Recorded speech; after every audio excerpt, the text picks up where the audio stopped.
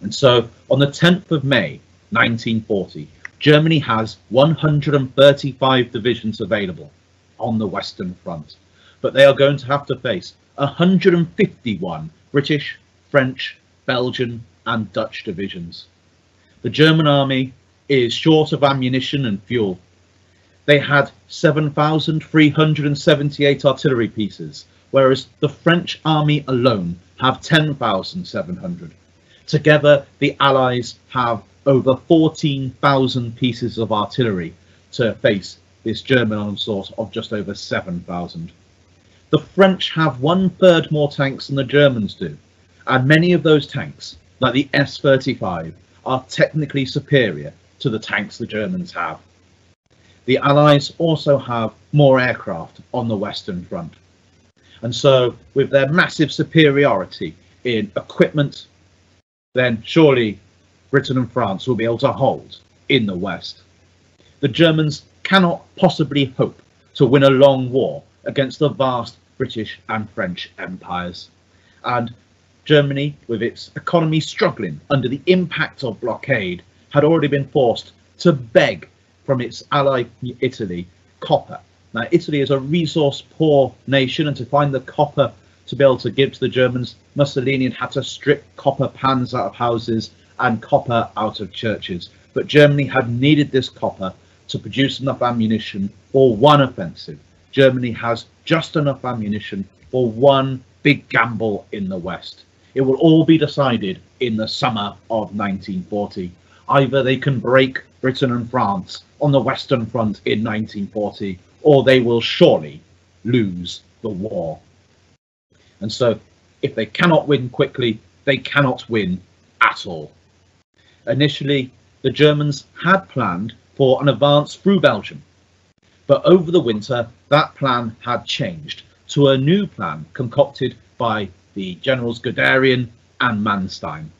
The advance into Belgium with this new plan will just be a feint. They know that the British and French are expecting the German army to try and smash through Belgium, and so they will feint an advance into Belgium, while Army Group A will instead be the deadly thrust. It will attempt to smash through the French lines in the heavily forested Ardennes region, and having broken the French front, they will then attempt to race for the coast, the English Channel, to trap the British and French armies in Belgium. There, out of supply and surrounded, they will be destroyed. And so the Germans want the British and French armies to advance deep into Belgium so that they can be trapped. We have here a map of the situation of Europe in the winter of 1939. Now the plan, and it's a bold gamble, the plan depends on the leadership of Rundstedt and Kleist, the field marshals in charge of the German assault on the West. But both these leaders are cautious.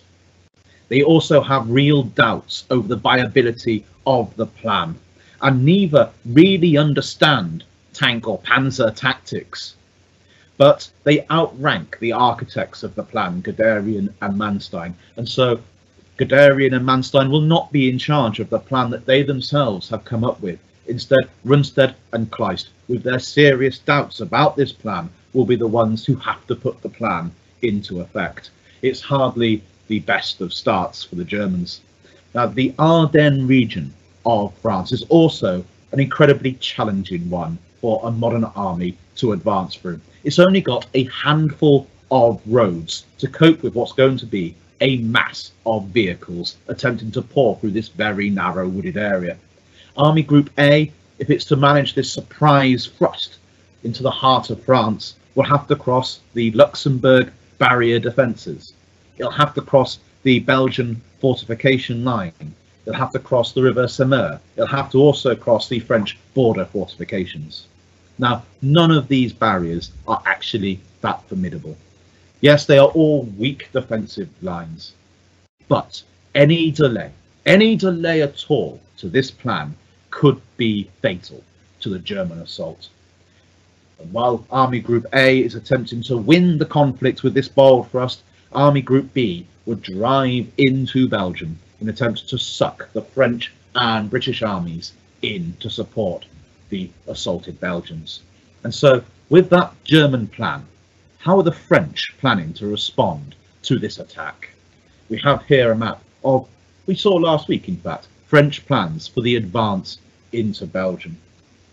Now, Gamelin, the field marshal in charge of the French army, he's expecting a German attack on Belgium. The French army, however, had not been allowed to advance into Belgium early because the Belgians, remember, had cancelled their alliance with France. And when a Belgian field marshal had got too friendly with the French, he'd got sacked. And so Belgium had refused permission for the French army to advance into Belgium ahead of time before the German assault. And so the French army is lined up along the Belgian border and defending the Maginot Line.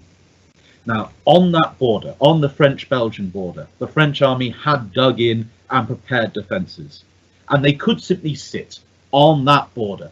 Gamelin was aware that just because the Germans were attacking Belgium, that did not mean the French army had to advance into Belgium. He knew that they could refuse to advance into Belgium, but to do so would mean abandoning the Belgians and the Dutch. And their armies could be useful in a long war.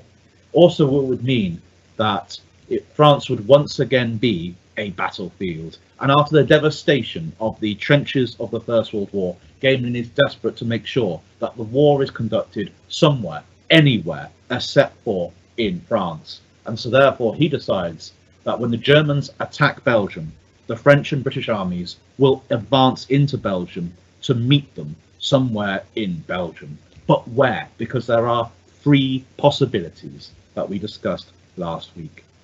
He could go with what was known as Plan E, the least ambitious, most cautious of the plans. And if you look at the E plan, the ESCO hypothesis, then you'll advance to save Ghent to make sure that places like Lille are kept away from the fighting. It would protect Ghent and the Belgian coastline, and it would save some of the Belgian army.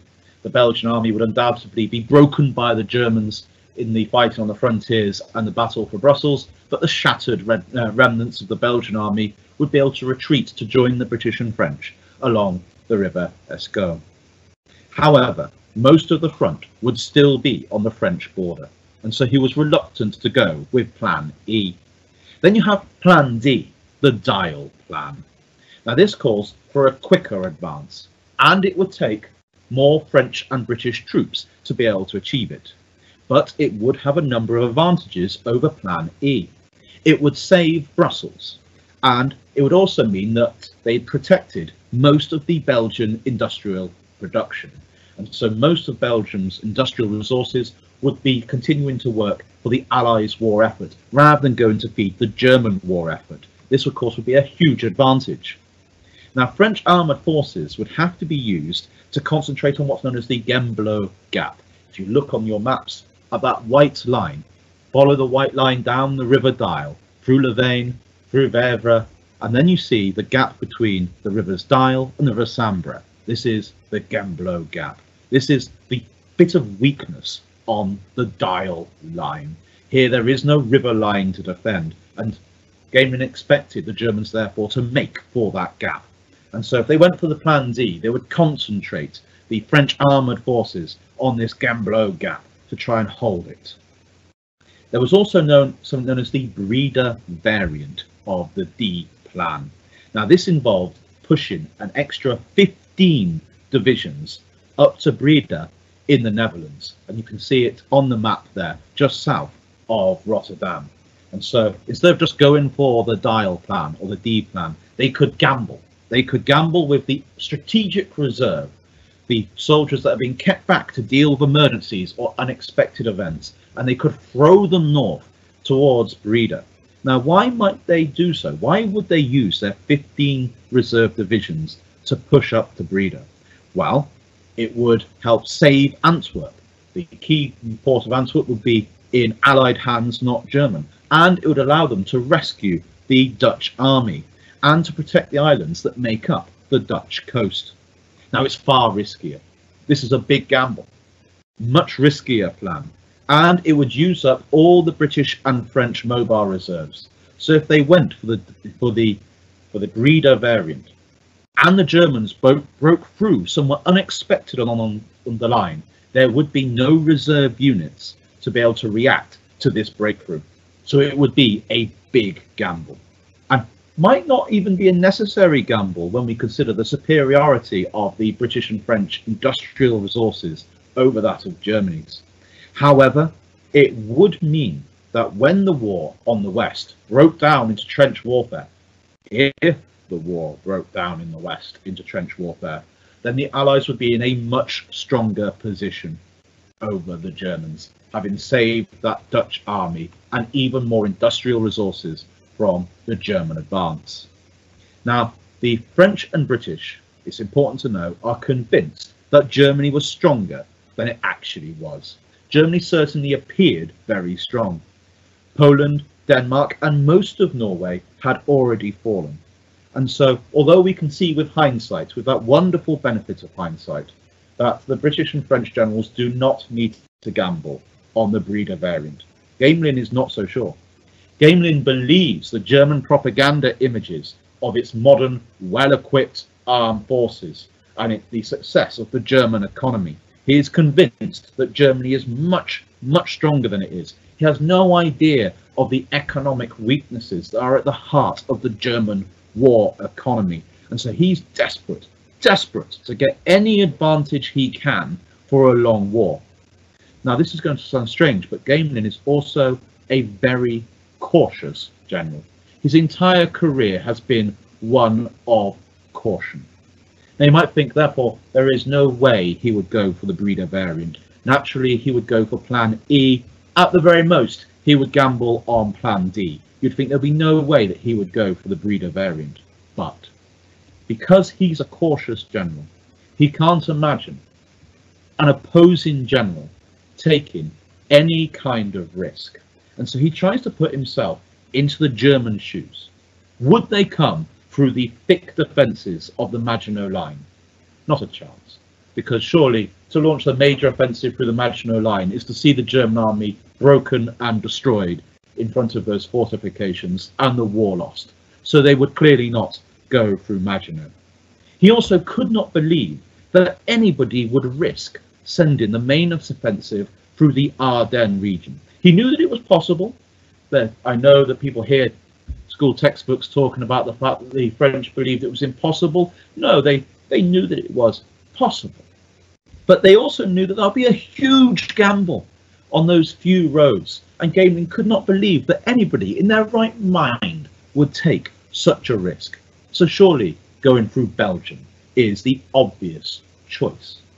And if the Germans are going through Belgium with their main offensive, then it suddenly starts to make sense to go for the breeder variant, to push all the best of the French and British armies into Belgium and up into the Netherlands to gain the biggest advantages they can in any long war. Because surely they wouldn't need those reserves anywhere but in Belgium. They certainly wouldn't need them to cover the Ardennes gap around Sedan. And so, although Gamelin is cautious, that very caution means that on the biggest decision of his life, he might, when contemplating what plan to go for, start to consider the possibility of the breeder variant. And so, France, however, at this time is already locked into a political crisis. Now, Reynard, Prime Minister of France, had already replaced Daladier. Daladier was the Prime Minister who had taken France into the war. However, he'd been replaced by Paul Reynard. Reynard has only recently become Prime Minister, but Daladier had remained as Minister of War. Now, Reynard is convinced that Maurice Gamelin, is incapable of leading the French army into battle, and he blamed Gamelin for the French inactivity during the Norway campaign. But Daladier had always protected Gamelin. Gamelin was Daladier's man. Reynard had tried to energise the French war effort, but was constantly being frustrated at every turn. The British are also in a political crisis. Now, the government of Chamberlain had been fatally weakened, forced out after the disastrous handling of the Norway campaign. The choice to replace Neville Chamberlain as British Prime Minister falls to a choice between Churchill and Halifax. Now, Churchill was substantially to blame for the failures of the British in the Norway campaign, and he's seen as a maverick. His reputation had been tarnished by the First World War Gallipoli campaign, and his reputation had been further tarnished by his actions during the 1926 general strike, when he'd considered using tanks against British strikers. He had also further damaged his reputation with his support for King Edward VIII during the abdication crisis. But he has energy, he has military experience, he has served in India, the Sudan and South Africa, and of course he'd also fought in the trenches of the First World War. But the favourite to replace Chamberlain is Lord Halifax. He's hugely experienced and a former Viceroy of India, but he's also a member of the House of Lords, and there is a question of whether it's appropriate. It is constitutionally okay for the Prime Minister at this stage to be a member of the Lords, not the Commons, but it would have been constitutionally unusual. He also has no military experience, and critically, Halifax doesn't want the job. Indeed, the very thought of being Prime Minister at this time made him physically sick. And so on the 10th of May, that fateful day when we start our talk, Reynard offered his resignation as Prime Minister of France after just 7 weeks in office. All his efforts to replace Gamelin had been blocked by Daladier, and Reynard's response had been either Gamelin goes or I go, and Daladier had therefore really suggested that it was Reynard's turn to go. However, that day, the Germans attack in the west, and as soon as Reynard is told of the attack on the west, he withdraws his resignation. Now those 3 men, Reynard, Daladier and Gamelin, are going to have to work together to stop the Germans. The French command is already in disarray at this key moment, however, as a new layer of command had been introduced into the French army between Gamelin and General Georges, commander of the Northeast Front. They called this extra layer of leadership GHQ Land Forces.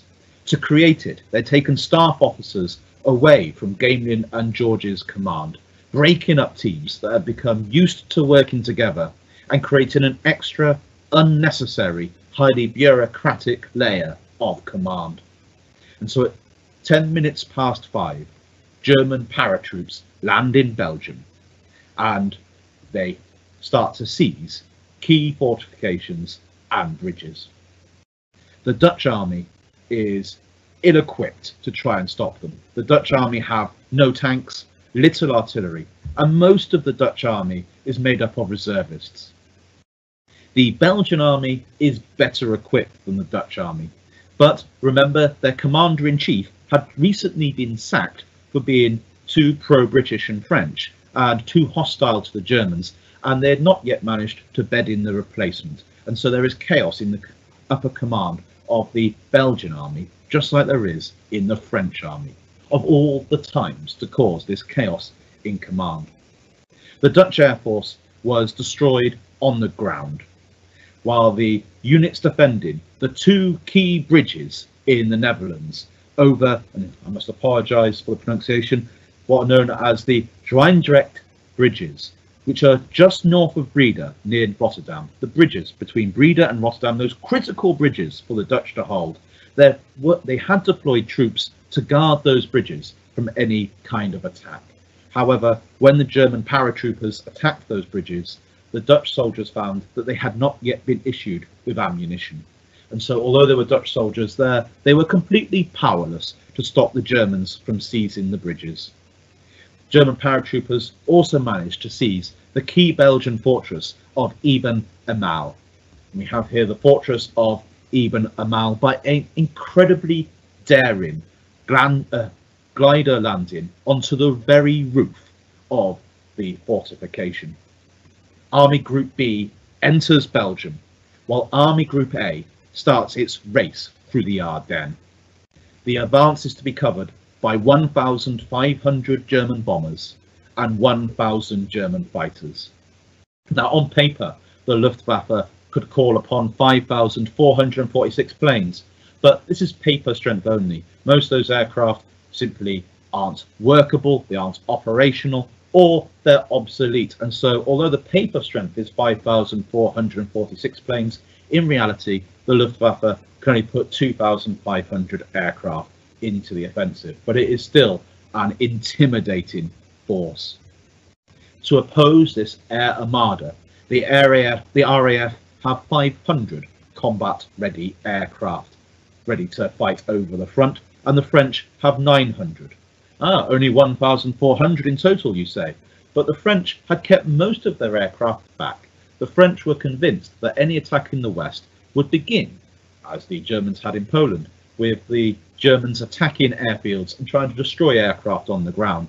So the French had kept 1,700 aircraft back, deployed behind the lines, ready to move forward once the critical battle began. So although they've only got 1,400 initially to face the 2,500 of the Germans, there are those extra 1,700 French aircraft to call upon. Told of the German attack into Belgium, Gamelin now has to make this fateful decision of which plan to go for. Would he go for plan E? Would he go for plan D? Will he go for the breeder variant? Now, plan D is favoured. It's an 80-mile advance with 10 French and 5 British divisions. The breeder variant would mean those extra 15 French divisions being used. It's the French 7th Armée, their entire strategic reserve. And remember, it would link up with the Dutch as well as the Belgian armies, but would be gambling everything on the Belgian invasion being the main German thrust. At that fateful hour, Gamelin makes his choice. He will go for the breeder variant.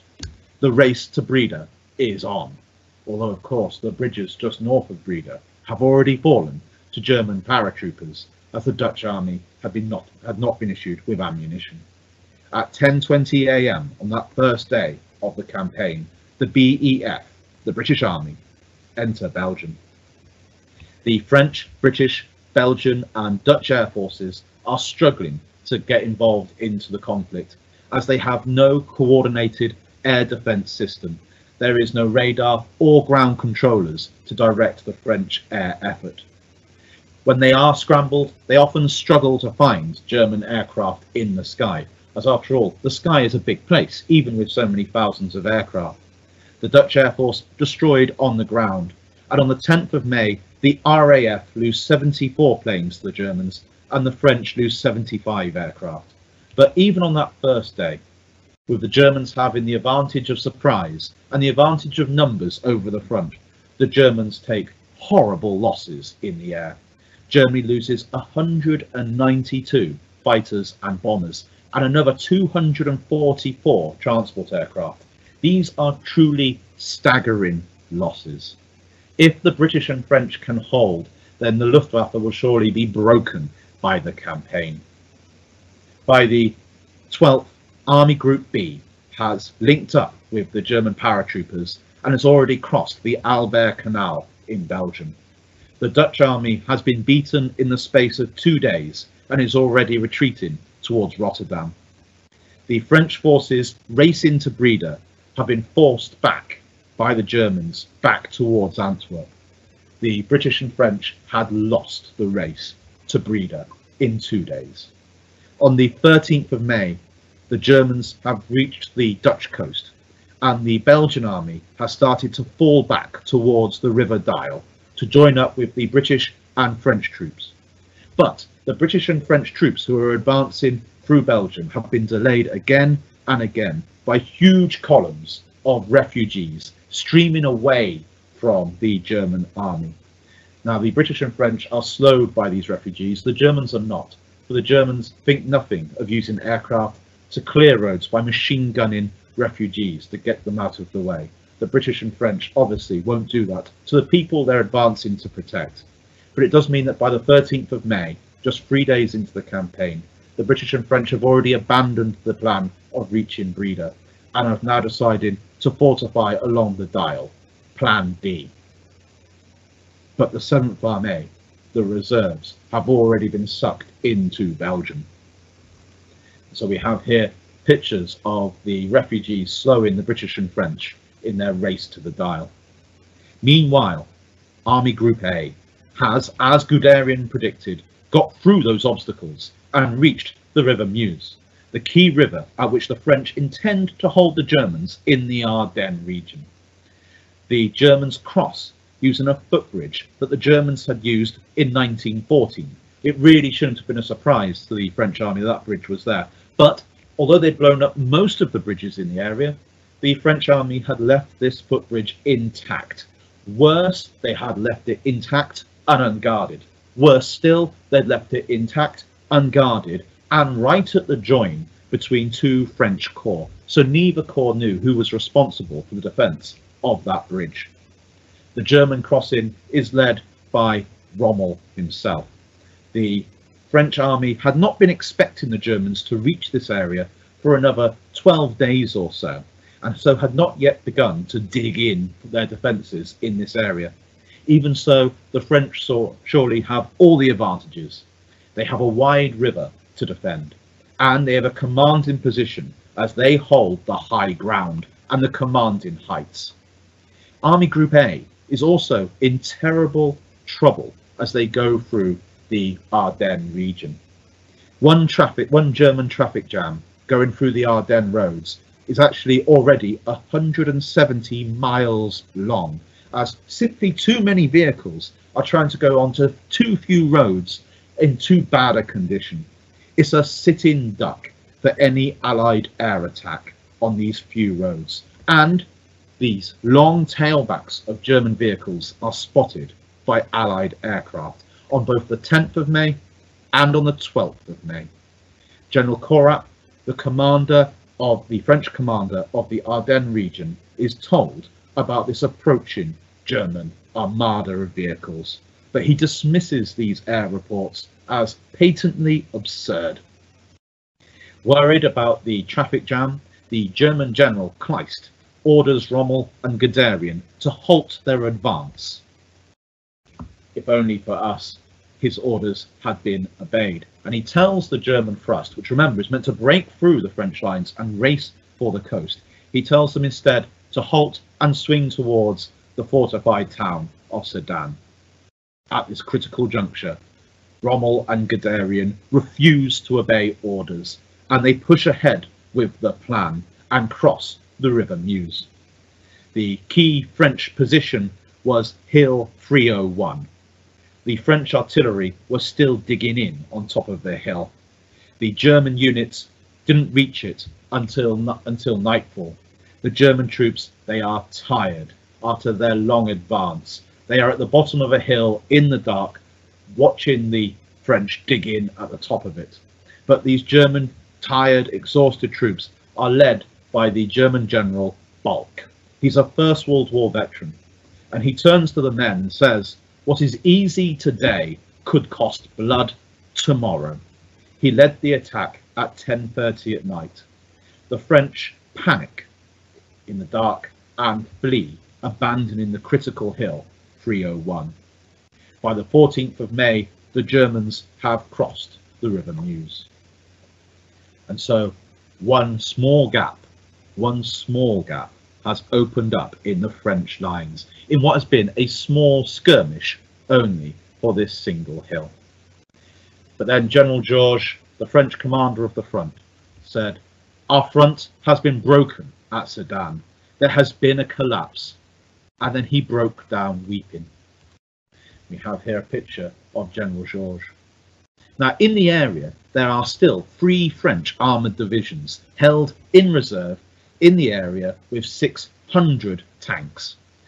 General Georges phones up the commanders of these 600 French tanks and tell them to counterattack at Hill 301 and plug this tiny gap in the line. But even on the phone, he's weeping down the telephone, and we can all appreciate how the French armoured troops received these orders. No one wants to be told to go into battle by a general who's crying down the phone.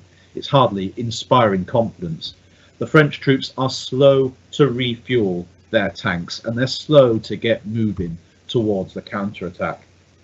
On the 14th of May, the RAF and the French bombing forces are ordered to attack the German bridges across the Meuse, but they fail to send sufficient fighter escort. The bombers are sent in alone. It's called the Sedan Massacre.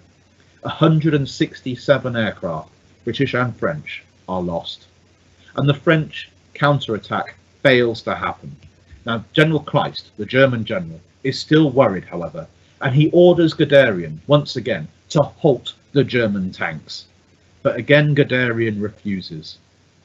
Rommel's tanks start to attack the French tanks, which are still refueling even now. And with the French tanks unable to move, they're sitting ducks for first German tanks, and then Rommel brings up anti-tank guns to support the German tanks. The French 1st Armoured Division lost 134 out of 170 of their tanks in a single day, sitting ducks, deployed without fuel in the open. The French armoured forces have collapsed. They had been in the right place at the right time, unfueled, however, and poorly led. Now the race for the sea is on through this narrow gap. The Luftwaffe in the skies, however, still isn't having everything its own way. And from the 10th to the 14th of May, the Germans had lost an eye-watering 569 aircraft out of their 2,500. So around just over a fifth of the German aircraft available had been lost in the space of 4 days. More Allied aircraft had been destroyed on the ground than in the sky. And on the 14th of May, however, there is a tragedy. The city of Rotterdam is flattened by the Luftwaffe by mistake. The order had come through to cancel the attack, to cancel the terror bombing of Rotterdam, but it arrives too late, and 850 civilians are killed. On the 15th of May, Renard calls the new British Prime Minister Churchill and says, "We are beaten. We have lost the battle." And of course, most of the French army has yet to see action, and the campaign has been going on for 5 days. The French had no reserves. They had gambled everything on the line holding. It had been broken at Sedan, and now millions of men, the best of the French army and the entirety of the BEF, were poised in Belgium to be encircled and cut off. They had advanced into the trap that the Germans had laid for them. On the 16th of May, Churchill flew to meet with Renard and Gamelin personally. They had already started to burn state papers in Paris. Churchill suggested that the dash of a few panzers short of fuel across the French countryside should be of small concern, and Gamelin agreed, saying that if counterattacks could be ordered, then it could indeed be rectified. Churchill asked if they'd ordered those counterattacks, and Gamelin told him that so far they hadn't ordered any of the counterattacks. Churchill asked, "Where is the strategic reserve?" Gamelin responded, "There is none." Churchill was dumbstruck and sent more planes to help the French. The BEF and the French army were ordered to fall back, to escape from Belgium if they could, to abandon the Dial and to retreat to the river Escaut, where of course they could have just gone with Plan E straight away, to retreat therefore 40 miles further west. There had been little fighting along the river Dial. 2 million refugees are now clogging the roads, slowing the movement of British and French troops. And on the 18th of May, the Germans reach Cambrai.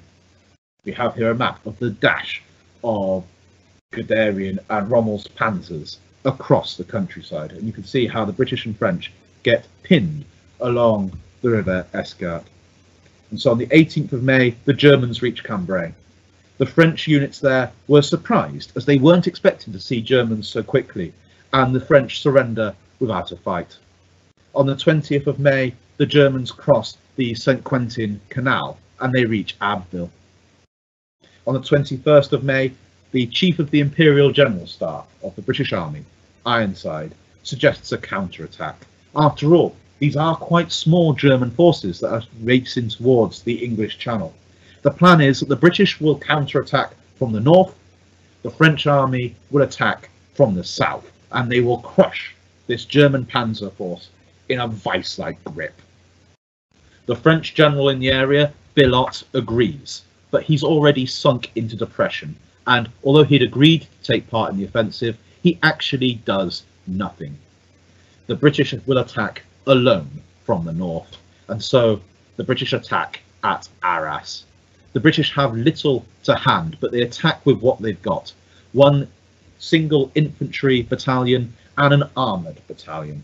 There is no air support for this attack.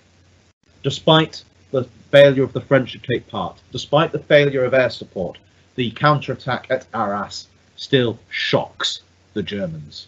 If you look closely at the map, you'll be able to see a very small blue line pointing at Arras, the British counterattack. We have here the words of Rundstedt, the German commander. It was feared that the armoured divisions would be cut off before the infantry could come up to support them. None of the French counterattacks were as serious as this. Rommel himself came close to being killed when British tanks started to smash into the column of trucks that he was commanding, but the British attacks soon ran out of steam. Now, Renard, a man of great energy, kept on trying to save the French army in Belgium, to save whatever he can of this French army. Daladier is sacked as Minister of War, as was Gamelin, replaced by a new general, General Weygand. However, General Weygand is at that moment in Syria, in French Syria, and so is quickly recalled to take command of the fighting in France. Pétain, the great First World War general of the French, is also recalled from Spain to be a symbol of resistance. He had been a hero in the Battle of Verdun in 1917. The newly arrived General Weygand is a whirlwind of energy. His first order was to clear the roads of refugees. No one in the French command had thought to do that before. He also, however, needed to be briefed. He needed to know where his units were, as no one could tell him. So to save time, he toured the French front line by aircraft. But for all his energy and activity, it's too late. Weygand asked the Belgian army to take over more of the Escarpe front to allow the British and French to counterattack to the south, beginning on the 26th of May. But it's all too late. The British Army's supplies were coming from Le Havre, which you won't find on this map. It's not on this map, it's too far away. And so the British Army was already cut out of supply, and British units were running low on food and ammunition. It was all over for this vast, well-equipped British and French army in northern France. On 21st of May, the Germans turned towards Boulogne, Calais and Dunkirk. But at 12:45 that day, Hitler himself ordered the tanks to halt. Guderian was speechless. One more day and they would close the trap and destroy the British army and the French army in Belgium. But Hitler was remembering the area. He had fought in that area in 1917 and 1918 and believed the area was simply too wet for tanks. General Vallemont had been there on holiday in the interwar era and trying to tell Hitler that the area had changed completely since the fighting at Passchendaele, but Hitler simply wouldn't listen. The British managed to plug the gap that had opened up with Labour battalions. Labour battalions were untrained soldiers, people who had not been shown how to use a rifle, but had been sent out with spades so they could try and dig trenches before they finished their training. They're on half rations due to the shortage of food. They quickly have their spades taken off them and they're given rifles for the first time, and they're told to hold the roads towards Dunkirk. The evacuation of the wounded began, and the evacuations of the wounded will begin on the 19th of May. On the 22nd of May, what was known as Operation Dynamo, the evacuation of the British Army entire would begin from Dunkirk. We have here pictures of the beach at Dunkirk. On the 23rd of May, Boulogne was evacuated. General Blanchard of the French First Army, the elite of the French Army, agreed to help Lord Gort, commander of the British Expeditionary Force, to evacuate. From the 26th to the 27th of May, the BEF fall back to Dunkirk, fighting by day, retreating by night, and the British government call up those famous little ships to evacuate the men. On the 25th of May, Churchill's envoy, Spears, met with Reynard and with Weygand and asked what is being done to halt the German tanks. And the British government have some suggestions. They propose putting French 75mm guns onto the back of trucks, or to simply ask French civilians to phone command if they see German tanks and to say where they are and where they're heading. The British also ask if the French have considered blowing up bridges to slow the advance of the German tanks. Weygand responds, "Well, what interesting ideas. I'll consider them," for none of them had been attempted. But then there's a critical meeting in Britain on the 26th of May. Lord Halifax suggests negotiating an armistice via Italy in Cabinet. The British Cabinet argue for 2 days whether to seek surrender terms. The War Cabinet, the men who are making this fateful decision, are Halifax, Churchill, Chamberlain, and 2 Labour politicians, Attlee and Greenwood. Halifax got angry with Churchill, especially as Churchill wouldn't consider asking for terms and threatened to resign. Now, if he did resign, that would have brought down the British government. The key figure in these arguments is Chamberlain. Will Chamberlain back his friend, Halifax, or a man he hates, Churchill? During discussions, the news arrives to Cabinet that Belgium had surrendered, leaving a huge gap in the front line that had been held by the Belgian army, and that only 8,000 of the 500,000 strong British army had been evacuated. However, despite the fact that it appears all to be over in northern France, critically, Chamberlain decides to stand with Churchill, not with Halifax, and the crisis in the British cabinet passes. Halifax backs down when he realises he doesn't have the support of his friend. But there's still this big gap in the front line where the Belgian army had been. Surely the Germans will just go through the gap. But the gap is plugged by General Montgomery and his 3rd Division racing to the gap. Now, to achieve this, the 3rd Division is already fighting the Germans. Their order is to counterattack, to push back the German army, to drive it back, to allow them then to hand over their bar to the front, to the flank units of the British 4th and 5th Divisions, and then to get onto their trucks and race for the gap, to get to the gap and push the Germans back there as well. It's a superb operation. By the 30th, the BEF have reached Dunkirk. Having reached Dunkirk, they blow up the bridges around the city and prepare to hold to grim death. The Germans found it incredibly difficult to break in against what was a foe well dug in and determined to hold, showing just what could have been achieved, and indeed should have been achieved, by the French army at Sedan. By the end, a handful of battalions would hold off in 4 German divisions, showing that tiny numbers of soldiers could indeed hold back hordes if determined to do so. By the 4th of June, 338,000 men would be evacuated from Dunkirk, including 140,000 French soldiers. From the 4th to the 7th of June, there was also another evacuation, this one from Norway, north of Norway, the town of Narvik. 24,500 men would also be picked off there and brought back to Britain.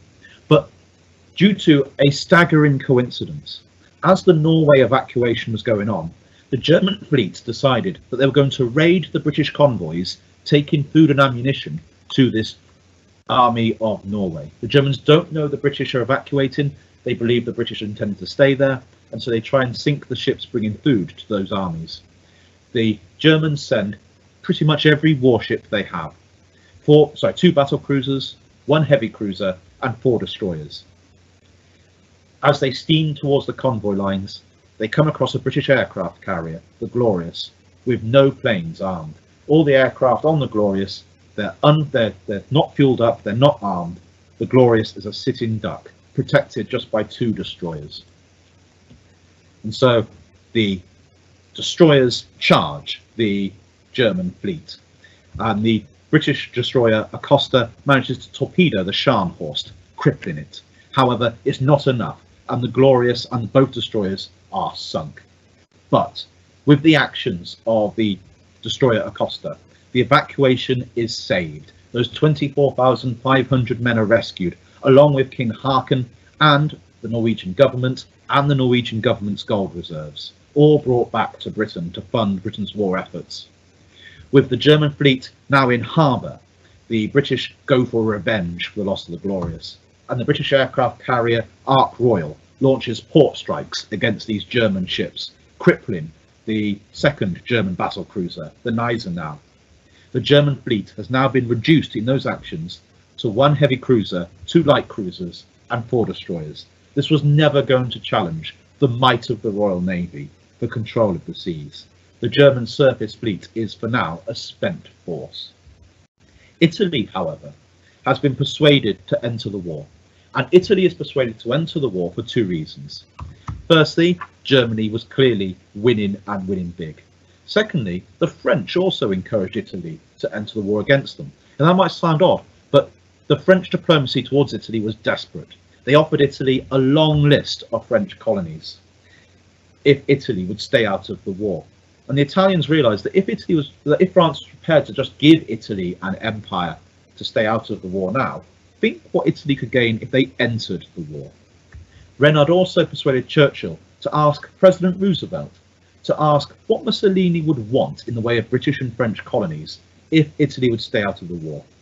Italy refuses all offers.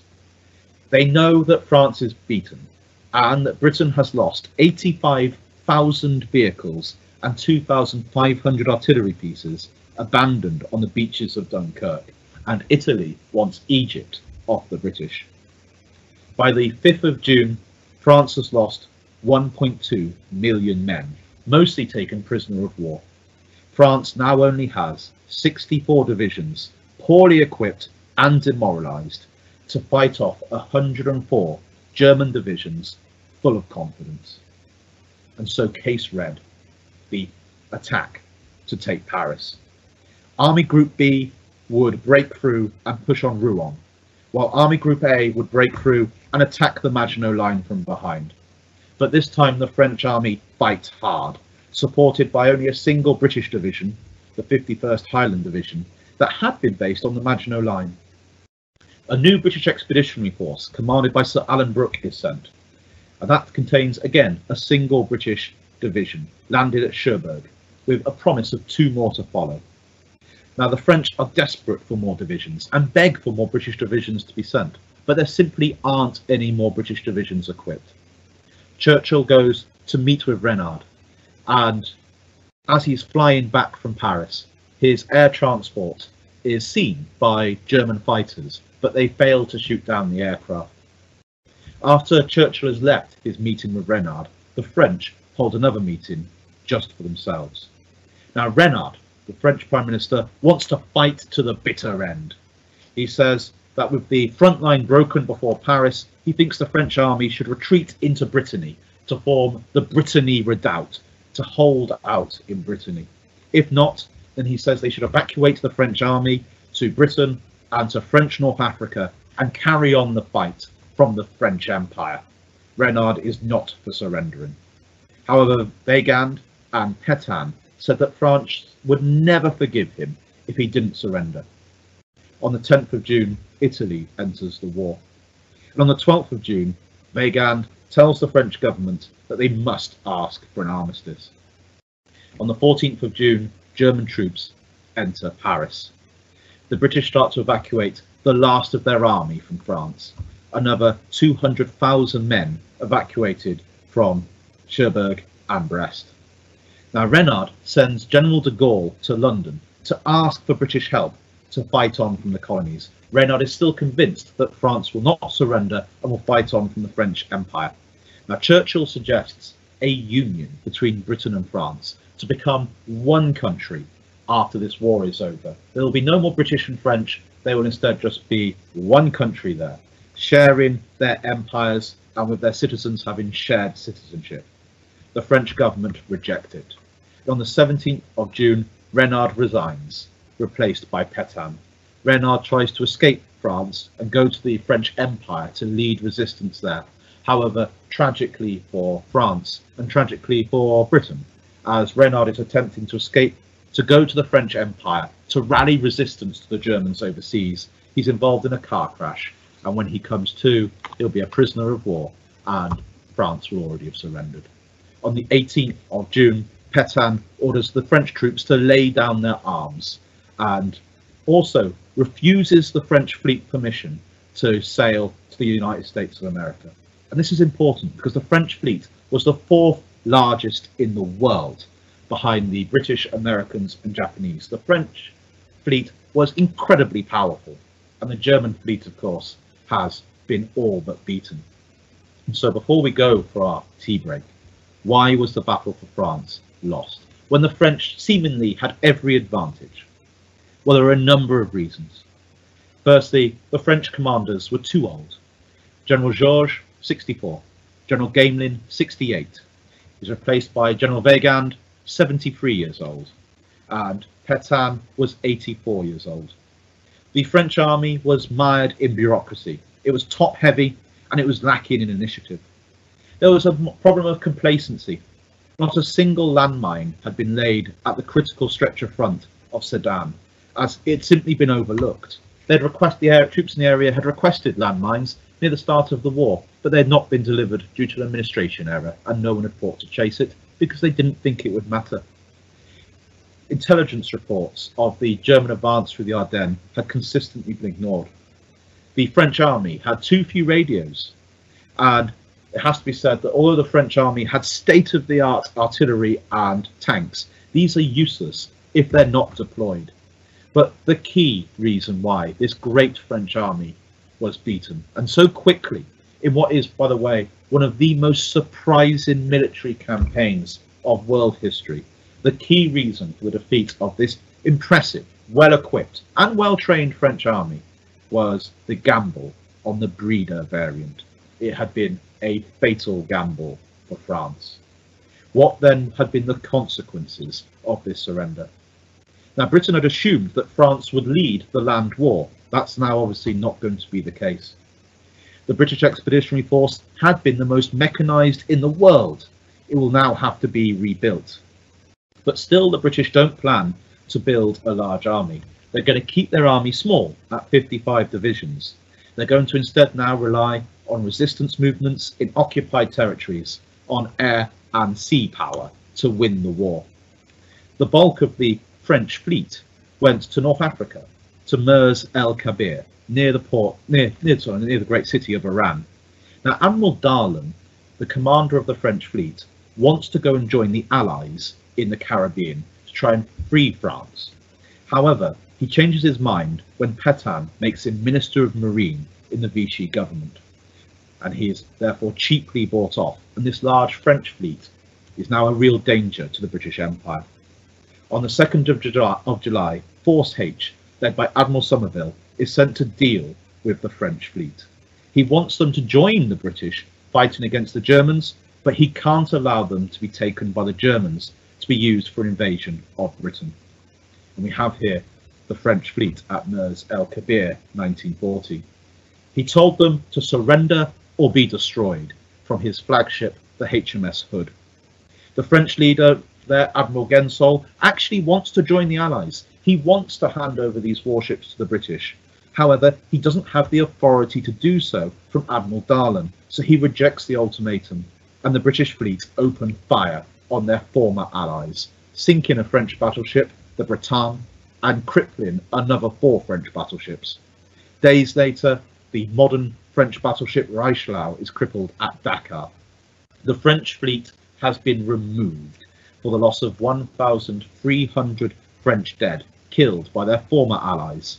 Vichy France will now be very hostile to the British indeed. And Spain is now a threat too to the British Empire. But it's unwilling to join the war. It wants Gibraltar and it thinks Britain's beaten, but it's reluctant to join the war because it's dependent on British supplies. The UK goes for a carrot and stick approach. They offer Spain economic aid, But they also make it clear that if Spain joins the war, then Spain will be blockaded back to the Stone Age. British war supplies, however, are now also interrupted. Our war economy had depended on timber from Scandinavia, food from the Netherlands and Denmark, iron ore from Sweden and French North Africa, and oil from Romania. All of these sources have now gone. But the British economy coped well, thanks to their global empire, and the large Norwegian merchant fleet had also escaped. It included the world's third largest oil tanker fleet.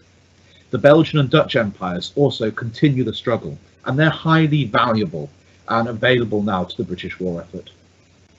Now, metal and food will come from Australia, New Zealand and Canada. Oil will come from the Caribbean, but journey times have increased by 40%, straining British merchant marine. On the 25th of June, at 1:35 a.m, the French agree an armistice. Hitler could not decide on how he's going to beat Britain. He thought that now, with the British army beaten and disarmed, that Britain couldn't possibly carry on the war. But Hitler fails to understand the British way of war. With the British army disarmed, the British will rebuild and rely on their navy and their air force. Most of the ultimately 150,000 French soldiers evacuated from Dunkirk and in subsequent evacuations have to be returned to France. The British hope that these 150,000 combat-trained troops will stay in Britain to join the Free French Army. Very few of them do.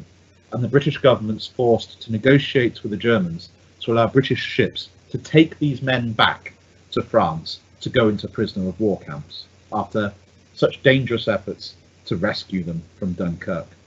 But despite French troops returning to France to go into prisoner of war camps, people from Poland, Czechoslovakia, Denmark, Norway, the Netherlands and Belgium are all trying to escape Nazi-occupied Europe to carry on the fight from Britain.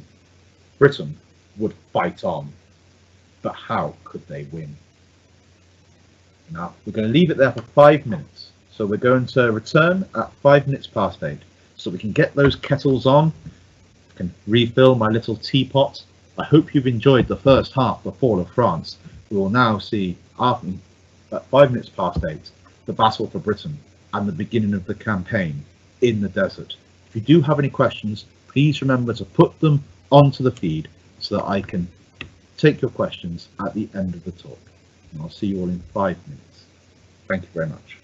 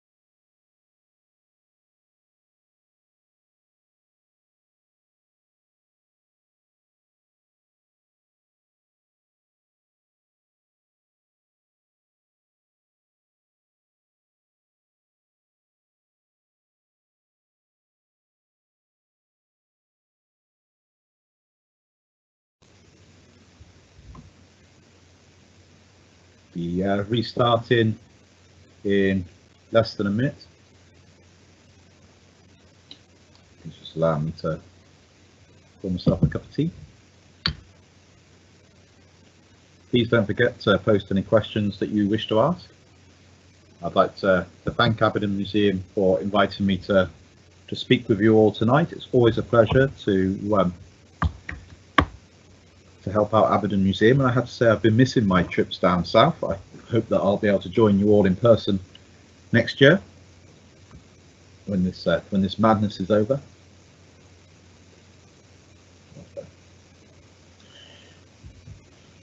Give people a few seconds more to begin. Do remember that if you wish to listen to this again, or if you missed the start perhaps, then this will be made available untold on the Aberdeen Museum YouTube channel. And so, with the fall of France, we begin with the battle for Britain.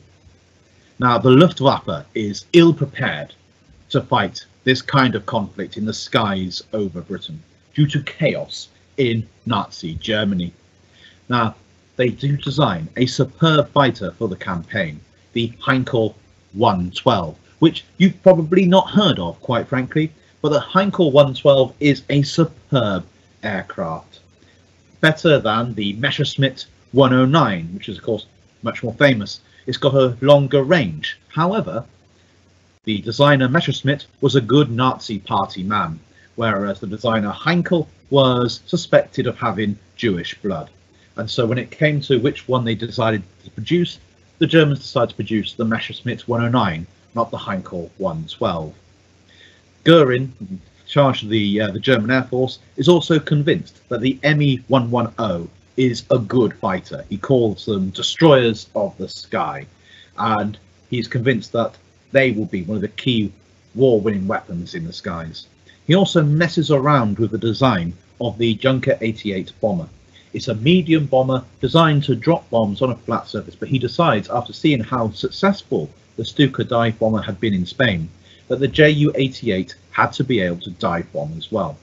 A complete waste of time. To do so, they have to reduce the size of the bomb payload, they have to rebuild the aircraft to be able to cope with the strains of dive bombing, and if you want a dive bomber, you use the Junker 87 Stuka, instead of just ruining what had been a really good design of bomber. And so the German Air Force, although it appears in propaganda images to be impressive and modern, had a number of technical design weaknesses in their equipment. Also, in June 1940, as they approached the critical battle for France, the Germans had stripped the German training schools of pilots and planes, meaning that they're now short of training facilities for pilots, and the German bomber force had also suffered heavy losses in the skies over Dunkirk. And so they better win any air war against the British quickly. From the 15th of May to the 4th of June, the British Bomber Command, freed now from French interference, conducted 1,700 sorties against German cities. Did it do much damage? No. But the British are determined to show that they're still in the fight by bombing German cities.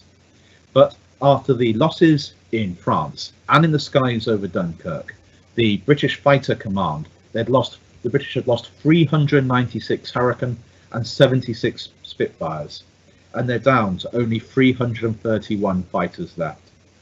But critically, the Germans have to spend 3 weeks building air bases in northern France, as the Messerschmitt 109, unlike the Heinkel 112, was simply too short-ranged to operate in the skies over England from the existing bases, and so the British are given these crucial 3 weeks to repair and recover. And Lord Beaverbrook had been put in command of British air production on the 17th of May, and he'd ordered that from now on the British would only try and produce 5 aircraft.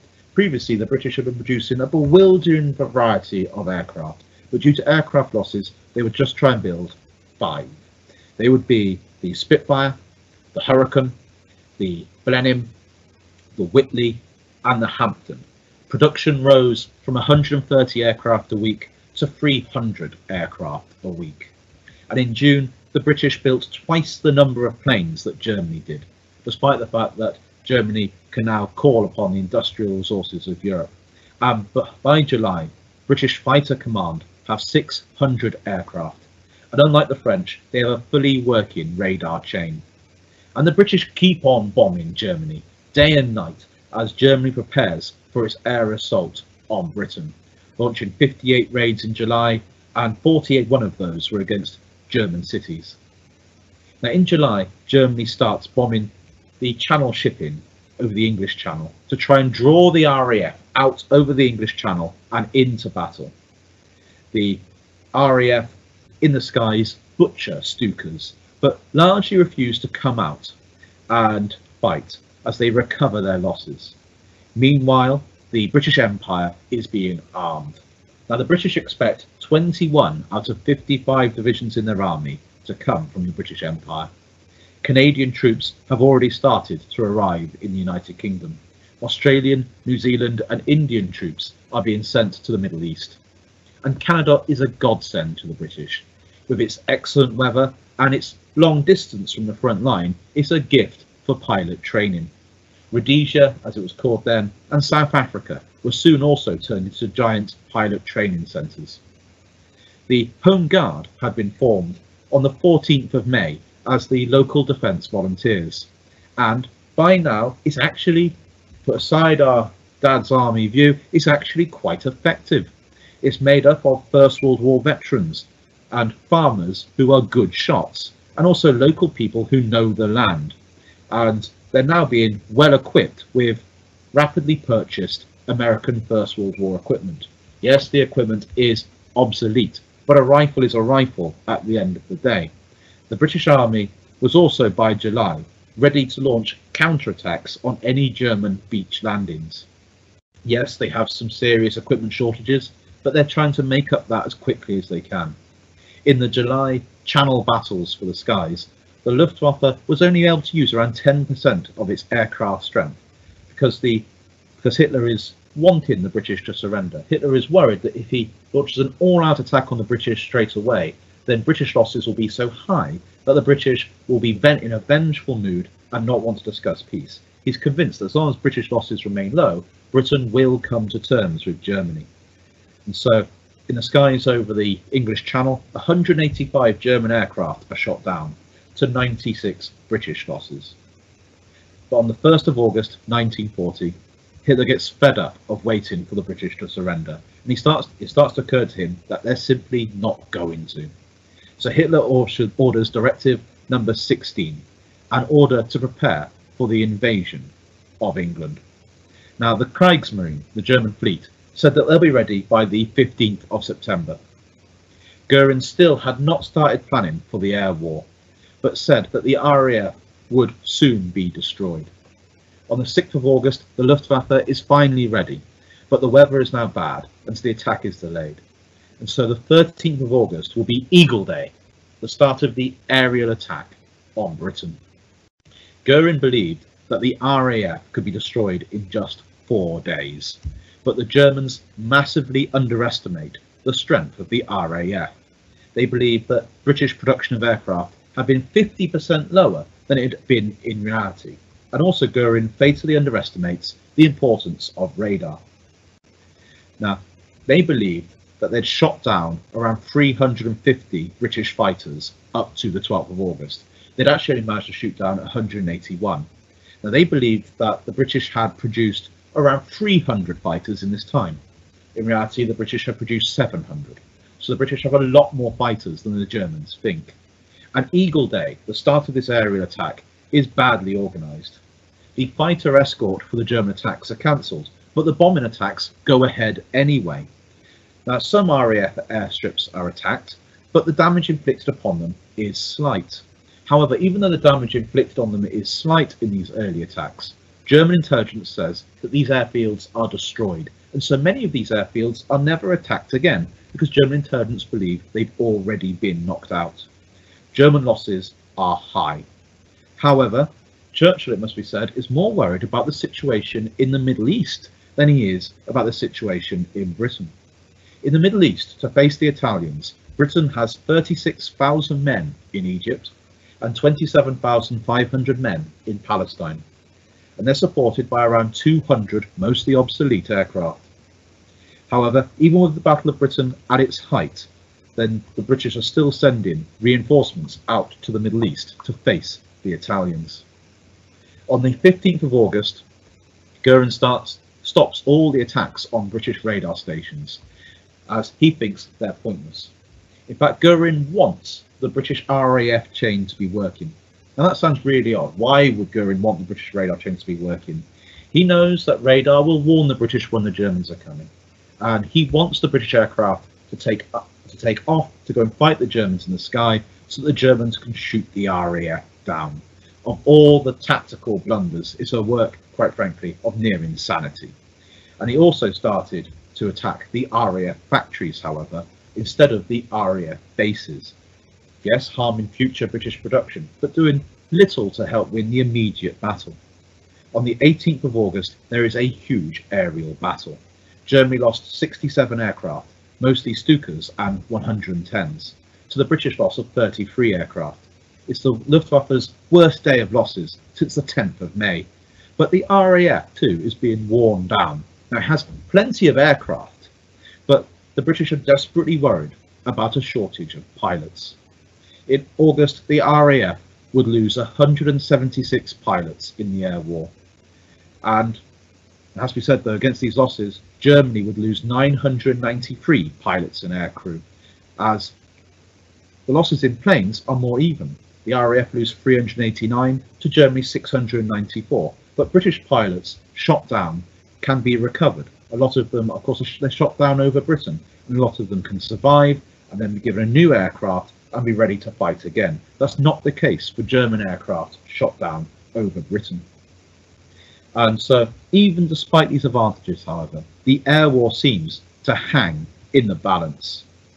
The British believed that they needed to shoot down 3 German aircraft for every one they lost, and they weren't even managing to shoot down 2 German aircraft for every one they lose.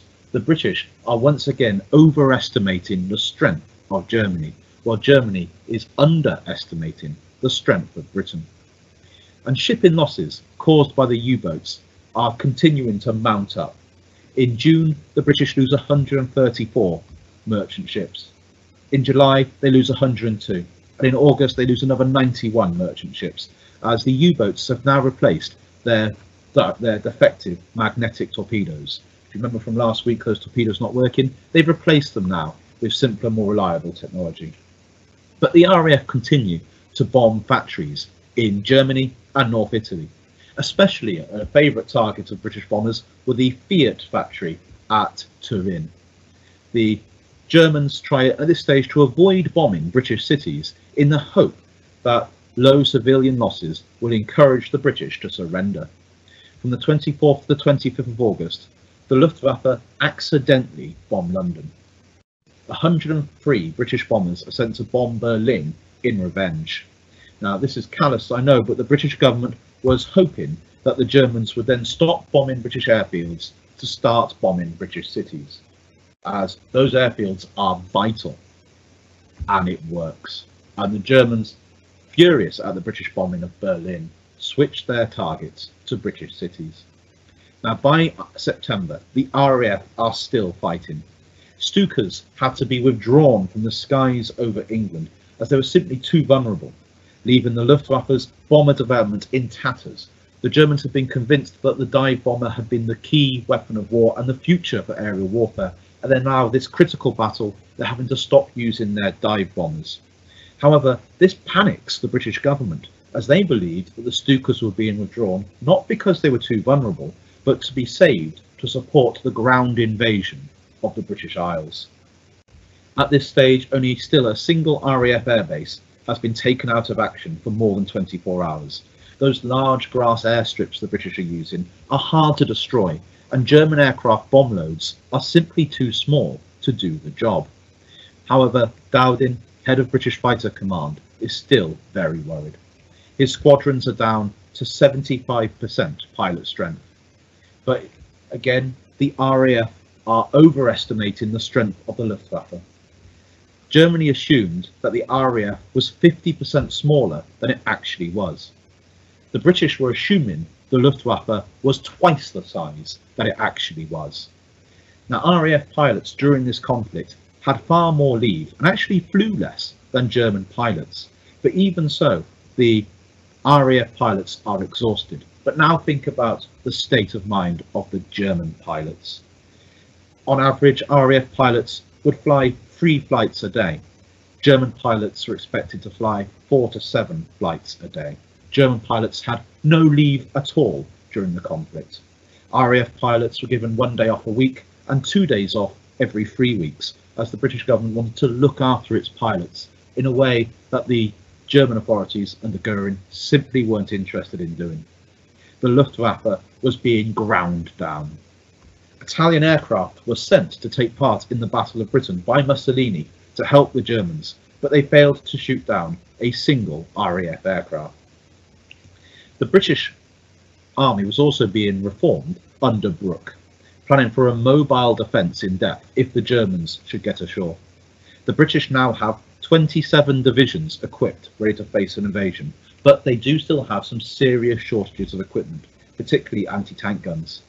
The Home Guard now has 600,000 rifles, 25,000 light machine guns, and 22,000 heavy machine guns, and has been equipped with steel helmets and uniforms bought off the Americans in return for Britain's gold and dollar reserves. And the Home Guard had also started to form commando units, stay-behind units in case of invasion. The British become the first country to prepare for occupation before it happens. The idea was that they would wait for the German army to roll past their position and then to start conducting terrorist attacks upon supply lines, suicide attacks if need be, to try and wipe out German supplies on home soil. The RAF has also prepared 16 squadrons to drop poison gas on any German beach landing. As soon as a German soldier sets foot on a British beach, the plan is simply to drench that beach in mustard gas and see what comes staggering out. It's a brutal but likely highly effective plan. And the Royal Navy has concentrated its immense strength to try and resist invasion by concentrating in the English Channel and around East Anglia. On the 7th of September, though, the British government believed that invasion is imminent. That day, the Luftwaffe switched from bombing airfields to bombing London. Now, the invasion is meant to go ahead on the 15th of September, but with the RAF clearly still fighting, the invasion is pushed back to the 12th of October.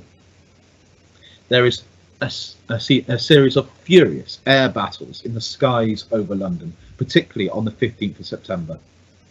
And the RAF, led by Park, had developed new tactics where Spitfires would go after the 109 and Hurricanes would go after the bombers. Now, Lee, Mallory and Bader, in charge of the British fighters in the Midlands, had experimented with so-called big wings. Instead of sending up small numbers of aircraft as quickly as you can to fight the Germans, to get large numbers into the skies of the Midlands and then to go en masse to take part in a big duel with the Germans. And as it happens, I'm sat here chatting to you from Calverton in Nottingham. In the valley over, a little village called Woodborough, is the manor house where they would meet to come up with these plans. It's a tiny little village, but very picturesque if you ever get a chance to visit it. But these new tactics are a mistake. The big wings are a bad idea because often they arrive too late to actually attack the Germans. Normally, when they do arrive, the Germans have gone. But on the 15th of September, critically, they do arrive in the skies over London on time. And the arrival of all these aircraft shock the Germans, as they proved that the RAF was not on its last legs as they believed. By October, the invasion would be further delayed until the spring of 1941. The Battle of Britain had been won. However, October would see German night attacks onto British cities, the Blitz. The British public would suffer, but they had not been beaten. And so now we look at the war in the Middle East and the Mediterranean. The Italians defeated. And so on the 13th of September, the Italian army had entered from Libya into Egypt to try and take the vital British colony. Egypt is vital to the British because of the Suez Canal and the route to India. The British must hold Egypt, and so the Italian army enter Egypt from Libya, their Italian colony, under command of Graziani. Now, he had replaced the Italian general Balbo, who had been killed when his own aircraft transport had been shot down by his own side by Italian anti-aircraft guns around Tobruk, who had mistaken his transport aircraft for British bombers. The Italian army is highly reluctant to fight the British. The Italian Navy, too, is incredibly reluctant to engage. Now, in July, the Italian Navy had clashed with the British at the Battle of Calabre and been given a bloody nose. Italy itself is in a bad way. A third of the Italian population at this time was illiterate, and its economy was still running on peacetime work patterns. It might be extraordinary, but in July, the Italian War Office started to close at 2 in the afternoon again, so that its staff could go home early. The Italian equipment is mostly made by Fiat, and in this time period, the Fiat equipment is underpowered, underarmed, under-armoured, and badly out of date. That's especially the case for its tanks. But the Italians have 71 divisions, but of those 71 divisions, only 4 of those divisions have any tanks at all. The head of the Italian armoured forces said that the tank was less important in warfare than the mule, inspiring words from a tank commander. When Italy had declared war, it also closed down all its pilot training schemes, as it, like Germany, believed that the war would be short, and so sent pilot trainers to the front lines to be used as combat pilots. Now, the day that Italy entered the war had also seen an attack by the Italians on the vital British colony of Malta, that vital island that can command the central Mediterranean. Malta at this time is poorly defended by a handful of obsolete Gloucester Gladiator biplanes, but the attack was pathetic. It was conducted at high altitude and with no plans of a follow-up invasion. Only the Italian Navy is any good. Now, Italy had 71 submarines, the most of any nation in the world. I know when we think of submarines, we think of Germany, but actually they had very few at this time, whereas Italy has 71 submarines, clearly a devastating force. But in the clear waters of the Mediterranean, their British spotter aircraft could see the location of the Italian submarines, and they had an absolute field day, sinking 13 of these Italian submarines in July alone. And in September of 1940, 600,000 Italian soldiers had to be sent home to help collect the harvest, and due to a shortage of weapons to actually equip them with. The army is badly struggling for supplies, and part of this is its own fault. The Italian army had rifles and machine guns using 11 different calibers or sizes of bullets. Imagine the supply difficulties of trying to give 11 different size bullets to your frontline units. It is a logistical nightmare. But despite all of this, General Graziani still has 167,000 men and 300 tanks to fight just 36,000 British soldiers in Egypt. He has overwhelming superiority. They advance 40 miles into Egypt to Sidi Barini and stop. Now, in the Atlantic, the German U-boats are still causing carnage, with the bulk of the British destroyers still in the Channel and around East Anglia guarding against invasion. In total, 865 merchant ships would be sunk in 1940, including neutral shipping, all lost mostly lost while not in convoy, while British convoy escorts lack the range to cover the mid-Atlantic. But the Italians rapidly overrun the British colony of Somaliland in East Africa. But the Italian home front is running horribly short of food. And on the 10th of November, another 750,000 Italian soldiers are sent home. And so now the Italian army, which had shrunk by 600,000, shrinks again by another 750,000 men, because they can't feed the soldiers and they can't feed the people back home. The Italian army now numbers 1.5 million men. Now, Mussolini was also not in a good position. He's locked into a war with a bullying overly dominant ally, and Britain seems to be getting stronger by the day, not weaker. And on the 12th of October, Mussolini gets more bad news when he learns that German military units have entered into Romania. They've been invited into Romania, and they're only anti-aircraft units that are invited around the oil fields of Ploesti, that's feeding the German war economy with oil. However, this is a huge blow to Italian pride, as Mussolini considered that Romania was in the Italian sphere of influence. He is now paranoid that Italy is losing ground to Germany. And so he plans to regain his prestige and his position against the Germans by invading Greece in alliance with Bulgaria. However, he doesn't actually tell the Bulgarians that he plans to invade Greece and doesn't ask them. As soon as he does get round to asking Bulgaria if they wish to enter the war by attacking Greece, the Bulgarians politely refuse. And on the 19th of October, Mussolini also rejects German plans to bring Vichy France into the war against Britain as a German ally, and refuses further the offer of German troops for North Africa. He says that the Italian army doesn't need German troops in North Africa, they can win without them. And he also tells Hitler that he plans to invade Greece from Albania. Now, Greece has an army of 300,000 men, and it knows the Italians are coming. There will be no advantage of surprise. The invasion begins on the 28th of October. The Greek army outfought the Italians, and by the 1st of November, they had broken the Italian lines. By the 4th of November, Italian troops are pushed back into Albania, out of Greece.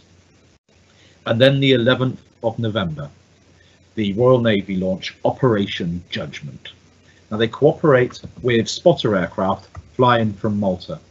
The Italian fleet, one of the great fleets of the world, had 6 battleships, 14 cruisers, 27 destroyers, all in port at Taranto. The British Admiral Cunningham decides that the carrier aircraft are going to be his key strike unit, and so he launches a port strike against Taranto. 2 waves of obsolete Swordfish bombers are launched from HMS Illustrious. 2 of these Swordfish are shot down, but an Italian battleship is sunk and another 2 Italian battleships are crippled, as were an Italian heavy cruiser and 2 destroyers. For Italy, it's a catastrophe. They lose half their capital ships, half their battleships in a single night to these biplanes launched from Illustrious.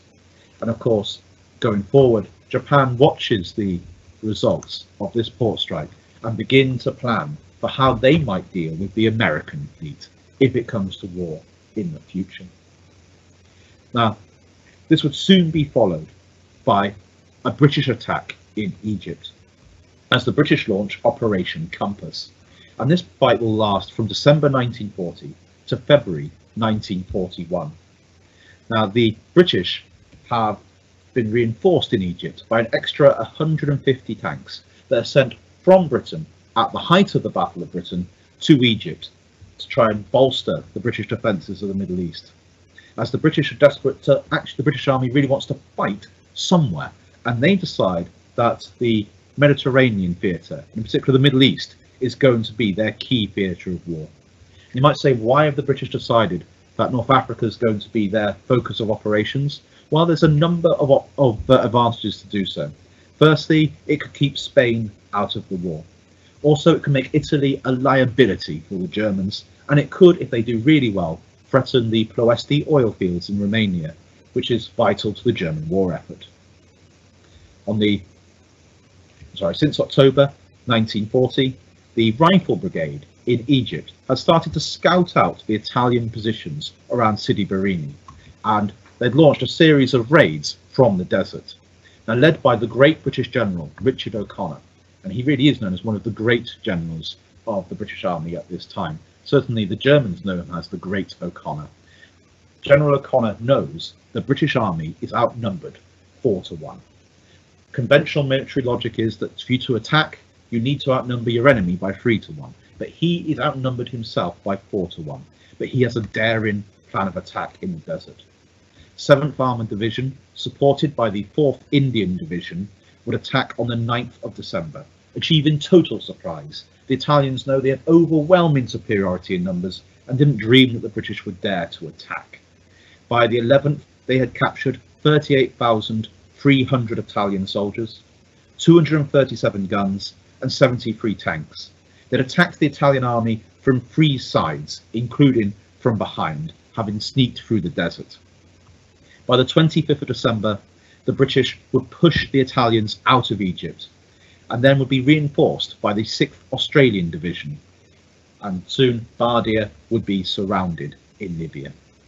And so, back in Britain, however, the Blitz continued, and the Blitz took a terrible toll upon British civilian life. In September, the British lost 7,000 dead and 10,000 wounded. In October, 8,000 dead and 8,000 wounded. In November, 5,000 dead and 6,000 wounded, as the Germans burn British cities. On the 14th of November, Coventry is hit by 450 bombers in the largest attack so far, in what is a terrible psychological blow for the British. In revenge, 100 British bombers attack Hamburg, but it has to be said, the RAF soon realised that they are desperately short of night fighters to stop the Blitz. They can control the skies over England by day, but by night the Germans seem to be able to attack at will. Meanwhile, Hitler starts to plan for the invasion of the USSR. He's desperate to beat the British in the east, as he called it. But what else could he do? He clearly lacks the naval power to invade Britain. Britain has fought off the Luftwaffe in the skies, and Britain is getting stronger and stronger by the day. In December of 1940, the Germans send aircraft out to Sicily to try and help the Italians in the Mediterranean. On the 14th of December, the Germans start to plan an invasion of Greece to help out to rescue their Italian allies. On the 5th of January, however, the British capture that critical port of Bardia, including capturing another 45,000 Italian soldiers and 130 tanks. The Australians take just 500 casualties in the fighting. On the 7th of July, the British surround the great fortress port of Tobruk in Libya. Here we see the advance from Bardia to Tobruk, to the great fortress. As the British are advancing through the desert, they take the 4th Indian Division out of the fighting in North Africa to send it to East Africa to try and deal with the vast Italian army in what is then Abyssinia, now Ethiopia. On the 22nd of January, the fortress of Tobruk fell, with another 25,000 Italian soldiers, 208 guns and 87 tanks. Well, on the 24th, the British overall commander of the Middle East, Wavell, decides to start the invasion of Italian East Africa, with the invasion of Italian Somaliland. The Italians have 250,000 soldiers in Somaliland and Abyssinia, and he's determined to destroy this vast Italian army that threatens Egypt from behind. In February, General Cullinan launches a full assault on the Italian army in Abyssinia from Kenya, with troops taken from South Africa. And on the 12th of February, the famous General O'Connor captures another 20,000 Italians and 200 guns and another 120 tanks in an action that involves just 3,000 British soldiers. As Anthony Eden, the British Foreign Secretary, said, "Never has so much been surrendered to so few." But on that very same day, with the Italian army humiliated in Libya, Rommel arrives in Libya with the German Afrika Korps to try and change the fighting in the desert. And so there we leave our story of the Second World War, with the British having beaten the Italians in North Africa, with the Greeks having fought off the Italian invasion, with the British bearing down on that vast Italian army in East Africa, but with the submarines of Germany doing terrible damage to British convoy lines, and with British civilians suffering terrible losses from German bombing in the skies over Britain, and with Britain trying to bomb Germany back to show they're still in the war. Britain's lonely struggle will continue until the German invasion of the USSR. But we will return to that, and I hope you will join me next year next Remembrance Day, next Armistice Day, for the 1941 talk, which I hope will be in person in Abingdon. Now, if anybody has any questions, please do put the questions onto the feed. So try and load that up now. Let's clear the wrong button. We've got a number of questions here. Let's just see. Let's publish this one. This one looks right. So, I'm surprised to hear that Britain had counted on iron ore from Sweden and oil from Romania. This is where Germany, quite rightly, got their iron ore and oil from. Could those countries have delivered to both? Yes, indeed. Sweden was very open in its neutrality, that they were very happy to sell to anyone who would pay, as long as it kept them out of the war. And so Sweden would ultimately find that its preferred customer would be Germany after the fall of Norway, because then Britain wouldn't actually be able to get access to Swedish iron ore. And so when Narvik was in German hands, the British picked up their Swedish iron ore mostly from the port of Narvik. As soon as Norway is conquered, then Sweden really has only one choice of customer, and it has to be said that the German economy was very dependent on Swedish iron ore and Romanian oil. Romania initially preferred to sell oil to the British. The British were able to pay cash, which always helps, and Romania had initially, of course, been pro-British and had been willing to go to war with Germany in 1938. However, after the fall of France, as it was really France rather than Britain that Romania was close to, then Romania feels that it has no option but to bend with the wind and fit with new realities. Romania will in future change sides. They'll fight for Germany. They'll enter the war on Germany's behalf in 1941, and they'll then change sides again in 1944, when their army will be used and frankly abused by Stalin to die for Russia, which is why Romania will have the unenviable position of topping casualty lists for both the Axis and the Allies in the Second World War. They'll certainly be bled by both sides and cruelly used, it has to be said. And so it's really the defeat of France that changes things for Romania, and it's the defeat of Norway that changes things for Sweden. And if I just see what other questions we've got here. Oh, this one's interesting. Let's go with that one. So Dowding is supposed to have successfully opposed sending much of fighter command to France in 1940. How important was this? Well, it's absolutely vital. And you're right, Dowding opposed the drip feeding of fighter command. Churchill was keen to try and do anything he could to prop up Renard's efforts to keep France in the war, and felt therefore that sending more aircraft was a cheap way, really, of keeping the French in the war. We can see with hindsight that due to the traffic accident that would take Renard out of the conflict, and that really is a tragic moment for the British and French in the war, that the French were not going to be kept in the war, and certainly the situation couldn't be rescued by more fighter squadrons being sent. Whatever was going to be sent was going to be lost.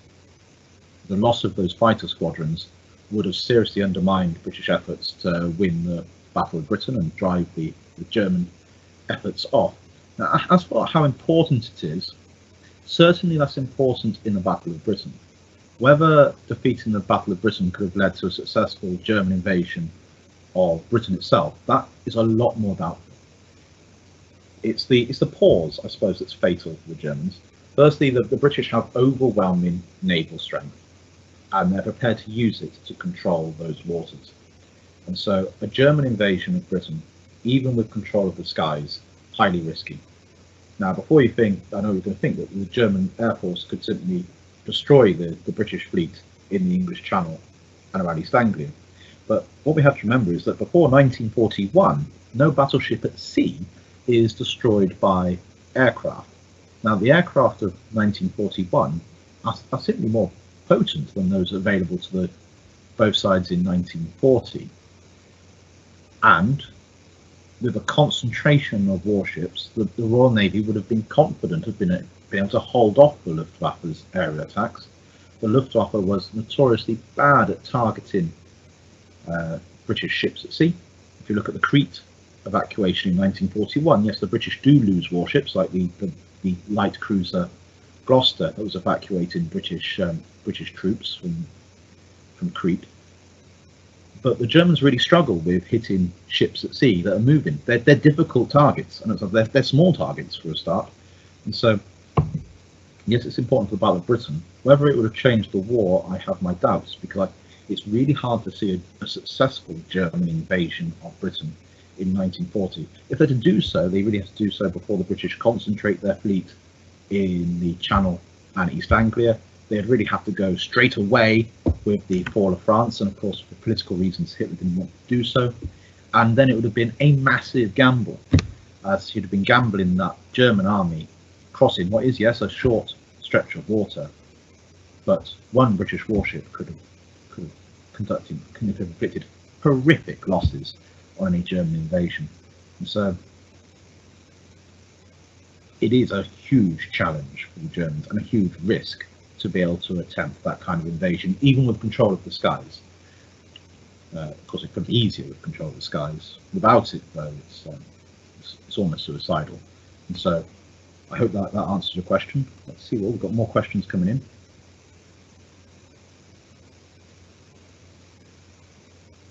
Ooh, that one's intriguing. Let's go for this one. So I was intrigued to hear that it had been proposed for France and the UK to become one country with joint citizenship, and surprised me as both countries seemed quite patriotic. Do you think it could ever have been realised in practice? No, I don't think it could have been, sadly. We've got to remember from last week's talk the pamphlet in the interwar period from France suggesting that Britain be reduced to slavery to protect French interests. Certainly the French soldiers fought very well against the British in 1941, when the British would start and invade French colonies. The French had been highly suspicious of the British. I'd recommend, if anybody's interested, reading, I think the historian James Barr has wrote 2 very good books on the British and French struggle against each other in the Middle East, including the French plan to poison our current Queen Elizabeth II when she was a princess. In 1945, French military intelligence did consider attacking London with cholera to try and undermine British efforts against, as they perceived it, against the French Empire.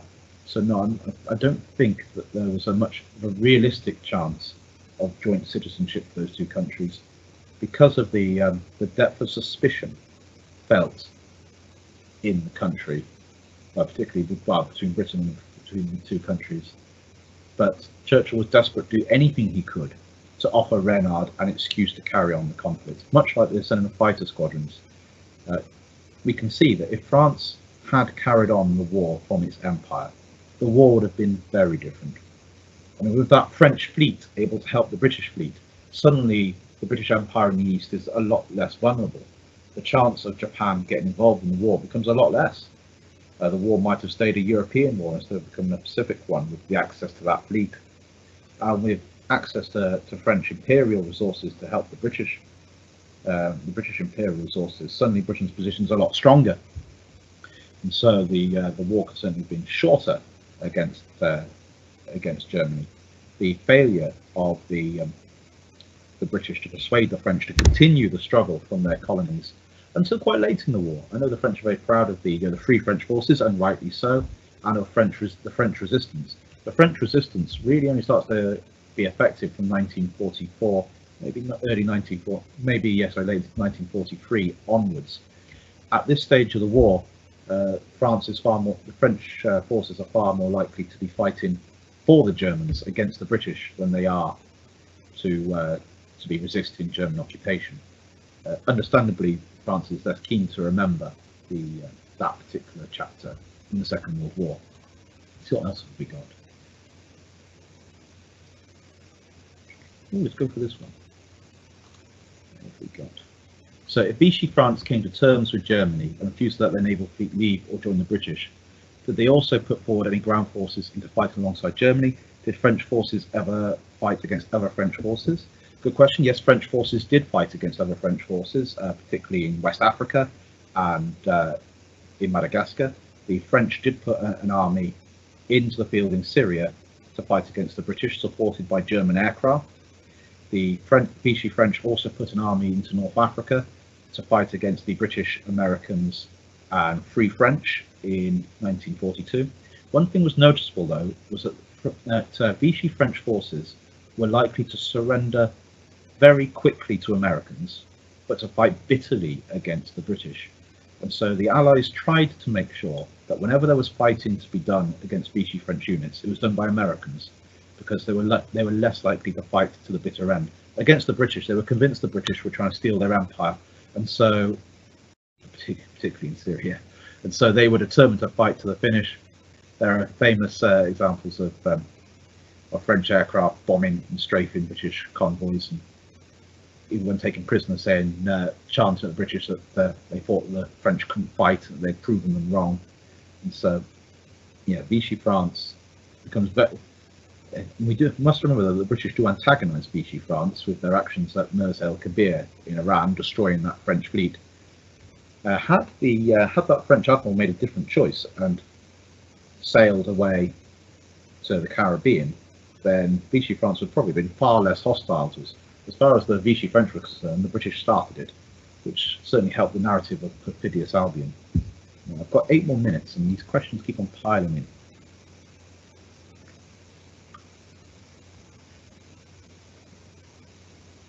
All right, let's go with this one. So in 1940, French and British retreats held up by roads crowded with refugees. The Germans deliberately planned to use this advantages. It's not that so much that they deliberately planned that as an advantage. They deliberately planned to make sure that refugee columns weren't a disadvantage to them, and they also planned to make sure that there were refugees on the road, because the German behaviour moving through into the west was not kind. And of course, the people of Belgium had very unhappy memories of German occupation and German massacres and war crimes in 1914. So it's not that the Germans are thinking that the refugees will necessarily lead to the British Army and the French Army being trapped in Belgium. They know that it will slow the British and French, and they're determined that they won't be slowed themselves. Their main thought, though, is we won't be slowed, as opposed to thinking about the other side of the hill. They are, because they know that everything is on one gamble for speed. They do anything that it takes to clear the roads for them. The fact that this happens to also clog the roads to the British and French, because it reminds the